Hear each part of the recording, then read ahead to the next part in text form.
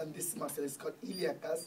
And iliacus and psoas major, they will form one common tendon, and they will become iliopsoas, and they will rotate your thigh like this. All right, thigh rotation. Now let's go outside. Here you can see that some of the muscles are in front, some of the muscles are at the side, and some of the muscles at the back and medial side. The muscles in front, there are a couple of muscles. First one we see, this is something like a muscle crossing the whole distance, as you can see. This muscle is the longest muscle of our body, and this is called sartorius. Unlike the previous lab exam, I am not going to give you individual muscles this time. I am going to give you this one like this, and I am going to point some of the muscles here so that you can see the relationship and you can figure them out.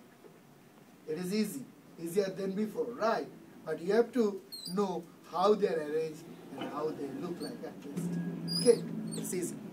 So this muscle is called sartorius muscle. It is also called Taylor's muscle because previously we didn't have electric sewing machines, right? We have got something like that, and continuously doing something like that, this muscle used to get very big, and that's why it's called Taylor's muscle. All right, not your Taylor Swift muscle. Okay. Now here you can see right in front, this is the front of course, but right in front 4 muscles are over here. And these 4 muscles, we call them quadriceps femoris. This one right here in the middle, it is called rectus femoris. Sorry. This is straight, right? Rectus femoris. And below and side, we have got 3 vastus muscles over there. The lateral one is called vastus lateralis. The medial one is called vastus medialis. And the one below, there is a muscle right here. There is a muscle right here. That is called vastus intermedius. All 4 muscles together, they form a common tendon that is called tendon of quadriceps femoris, and you know, patella will form inside that tendon.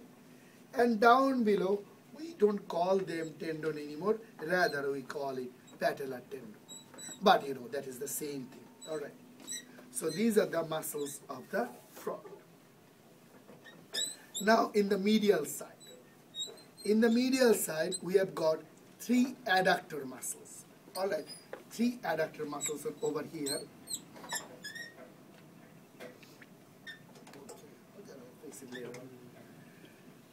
The adductor muscles are called adductor magnus, brevis, and minimus. Sorry, medius and brevis. Magnus is the largest muscle, adductor magnus, but unfortunately, you don't see much of it. Adductor magnus, you just see only little part of adductor magnus right here. Adductor medius, you see the main muscle right here. Adductor medius. Adductor magnus, very small portion. Even though that is the largest muscle, but this is actually buried by other muscles. So adductor magnus, you see only the part right here. You see the adductor medius right here. You don't see the adductor brevis because that is so small. Don't worry about it. What about this muscle? This is something additional. You can feel this muscle right in the medial side. This muscle is called gracilis. Gracilis.